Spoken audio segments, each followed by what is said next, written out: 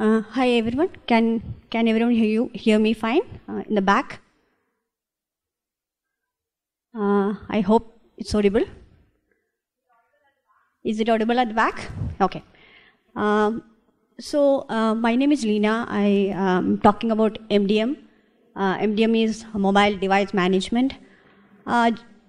Just before I start, just want to know about how much familiarity is there in the audience about MDM. So quick show of hands, how many of you are aware or familiar with MDM? Okay, very few. And how many have used some of the, any of the MDM tools? Okay, and how many of you have created your own MDM solutions? Okay, I hope this will really help you to build some MDM solutions. My talk is two parts. First, I'll give a quick overview of MDM solution, MDM, what it is and why it is being used. And then I'm switching on to my experience with MDM while working with multiple products. So let's start.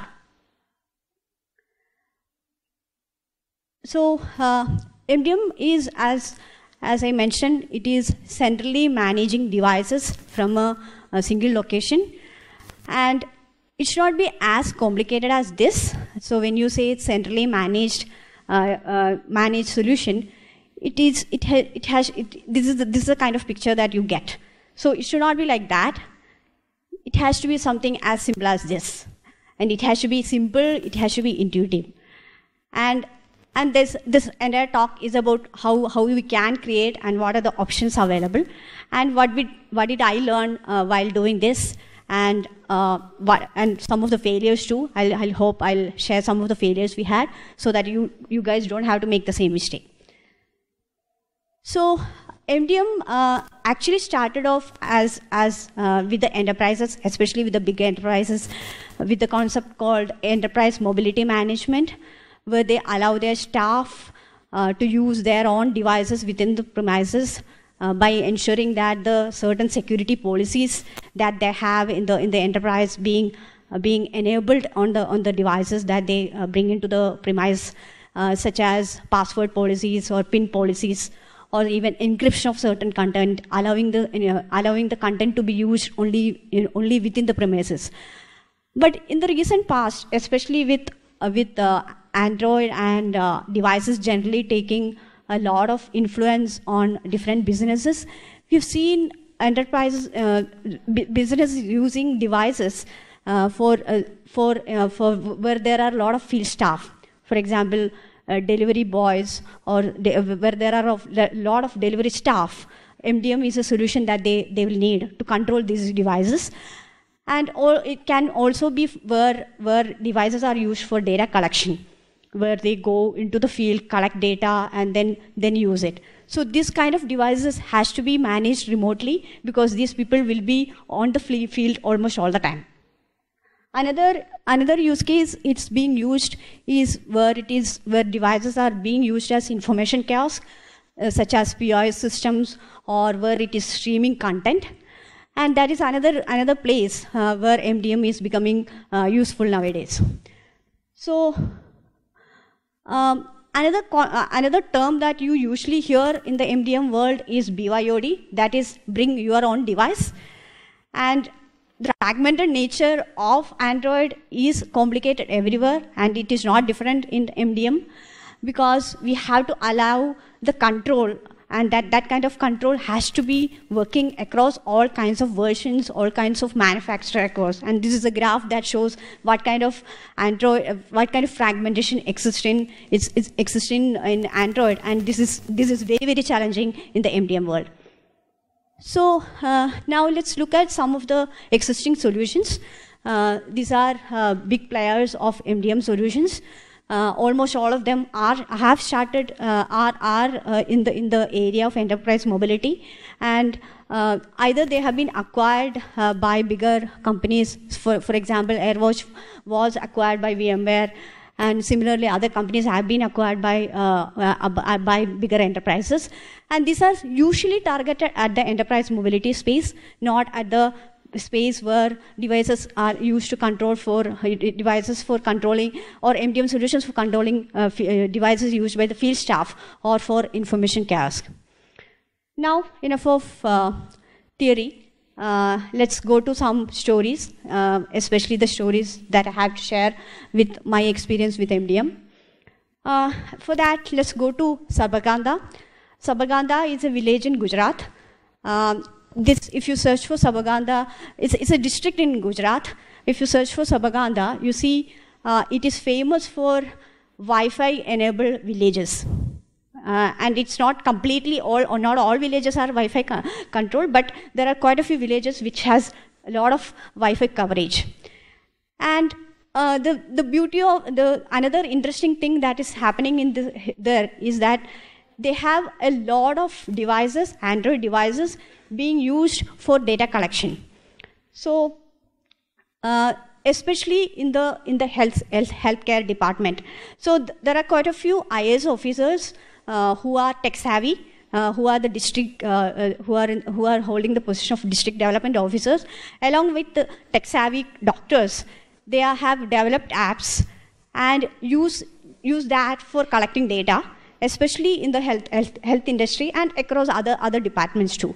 So what kind of data they are collecting?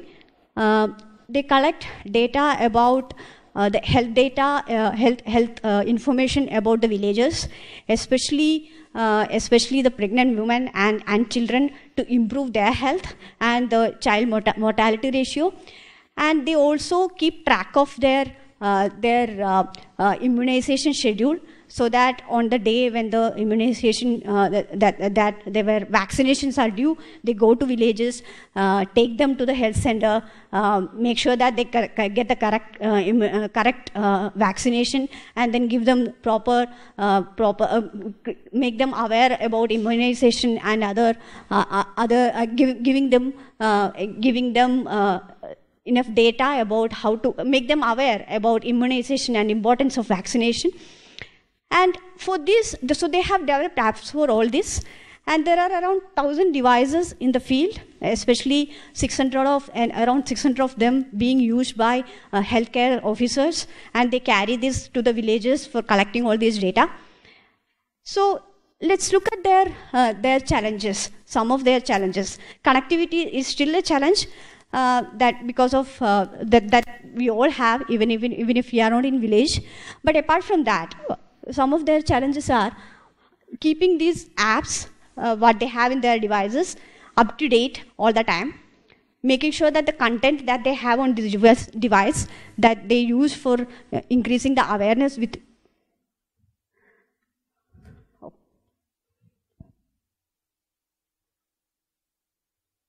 It's not in sleeping.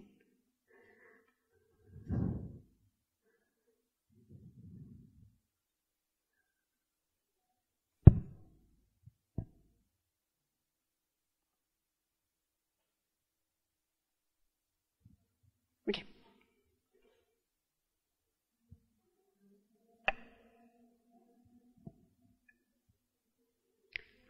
Okay, so, and apart from pushing content and app, another major challenge they have is they don't have a registry of the devices.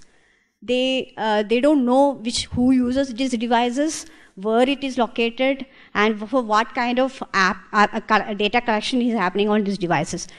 And then let's look at some of the solutions that we spoke about in a couple of slides back, and how it will fit into solving their problem. So like I mentioned, almost all the solutions such as AirWatch or Mobile Iron are targeted at bigger enterprises, and the cost is one of the biggest concerns that they have for using any of these apps. You don't need 80% of what they provide. You need only certain percentage of the features that these solutions provide.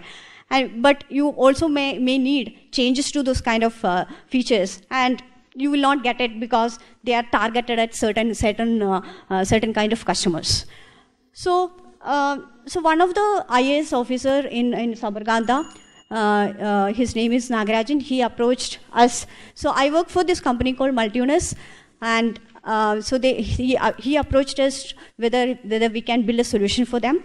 And there have been other customers who have been approaching us to ask similar questions, not exactly the same, but similar questions. So that is when we started off thinking about open source.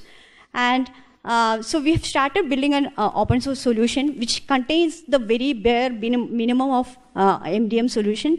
Right now, it only contains device tracking. You can install, you can register a device in the app, and then you can push apps to those devices. And that's all right now, and it's in the process of deployment in Sabarganda, and it takes time because it has to reach all the 1,000 devices. So in the next few weeks, we'll know, okay, how it is being used and what kind of problem they still have, and we'll add more features to the system once the deployment cycle is over. So we need all of your help. I'm talking in this conference because this is an Android conference, and this is an open source solution, so we need a lot of help from you guys to help us move this forward. The vision of this particular this IOFIS officers and the helping hands he has is to take it outside Sabarganda, outside Gujarat, and take it across India to help us automate and use devices for more efficient and effectiveness. And that can't happen without all of your help. So please give us suggestions. If you already know how to build MDM solution, give us suggestions. We can improve the solution. And or if you want to start, let's speak in GitHub, and then we can collaborate on it. So that's about one story. And let's move to another story. This is a different story. This is not related to open source. This is about information kiosk. So we spoke about how MDM solution is required for field staff. Now let's look at the other example. This is in US, but again in the health industry. So you might have seen in almost all the clinics the TVs being played with content, sometimes with very informative content about health and other things, and that's very common in India also. But this particular customer with whom we worked for, they went next step. What they did was they used tablets instead of TVs to show content, informative content to the patients. So the advantage with tablets are they can replay this, they can interact with the tablet, they can even share those content with either with themselves or with their friends, so that they can watch it again. So this is a case where the device is installed and there's hardly any interaction with the device once it's installed, and you have to control it from a remote location. And so the standard challenges that we spoke about, app updates, content updates. Apart from that, there are a couple of more. That is, this particular app which is streaming the content has to be running all the time. It has to be on the front line, and this, depending on the off hours of the clinic, the device has to be switched off so that we don't drain the battery a lot. And especially on holidays, it doesn't have to be running all the time. And these kind of things has to be remotely configured. And apart from this, we also had a very interesting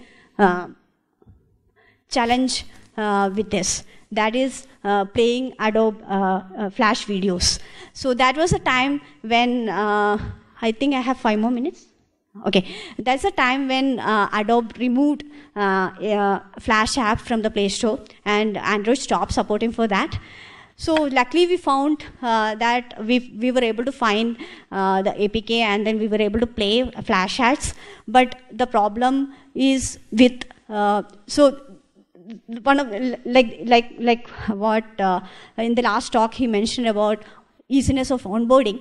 So when we are setting up a device, we have to make sure that all the required apps has to be installed on the device. So that is when we went with the custom ROM solution for MDM. So what this custom ROM helped us was to remove all the bloatwares, install all the required apps, including the Flash apps, Flash app into the ROM, and also configure certain stuff like setting up of certain volume level, or say certain Wi-Fi settings or screen timeout settings, etc., in the ROM itself, so that the entire thing is automated.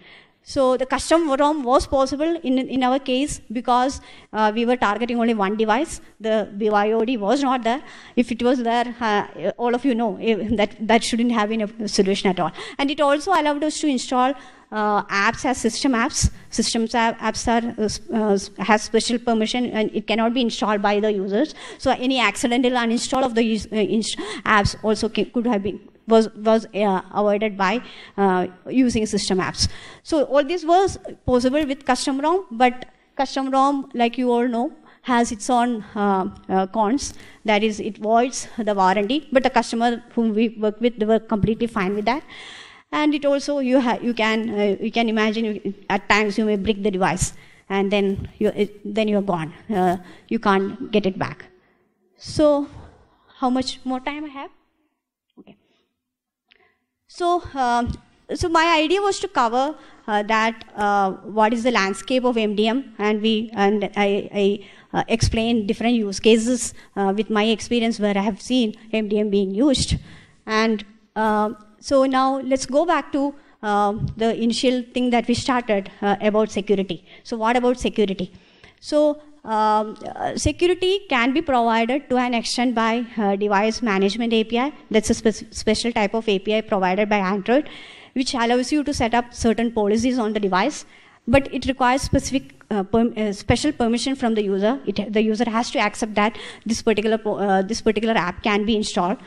This is different than the normal manifest permissions that you give in your app.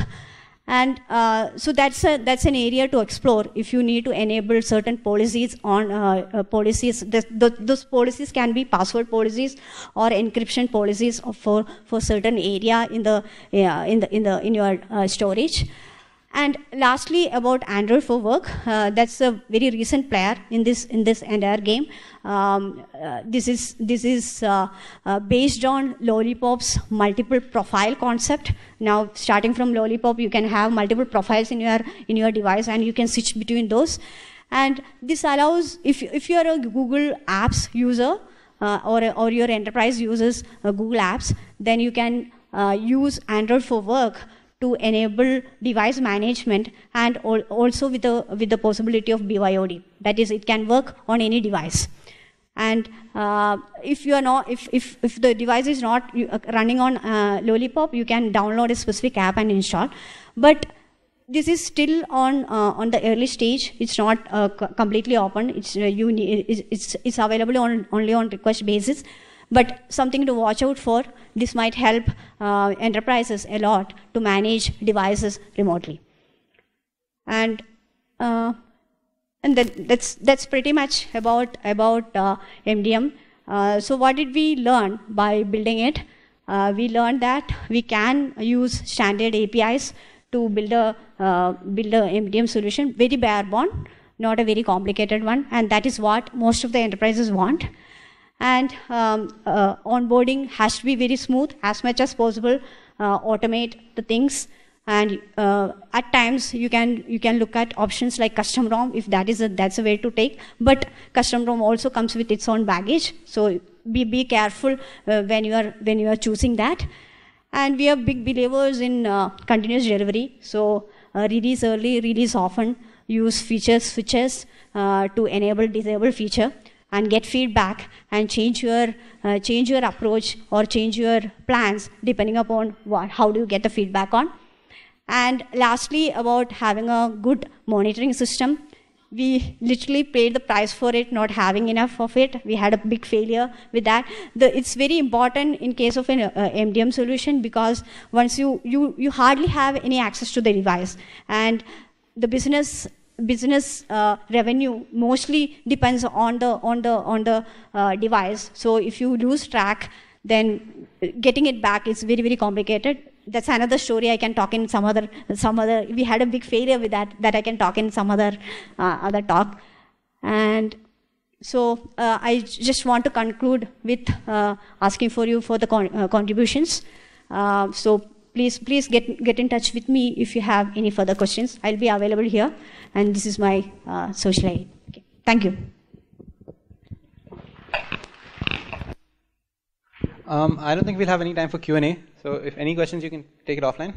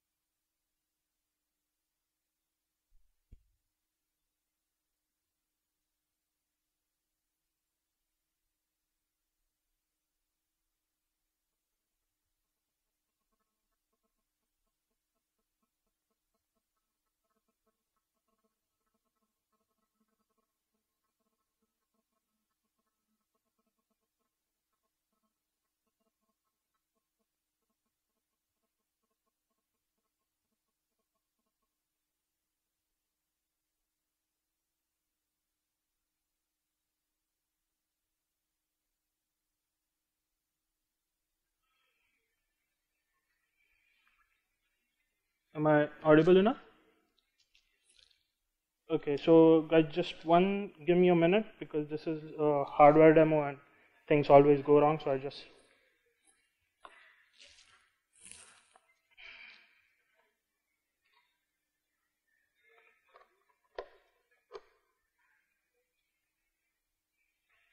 Okay, so quick show of hands before I start. How many of you have heard of beacons? Okay, so a lot, right? So beacons, Eddystone, physical web, one of those keywords. Okay.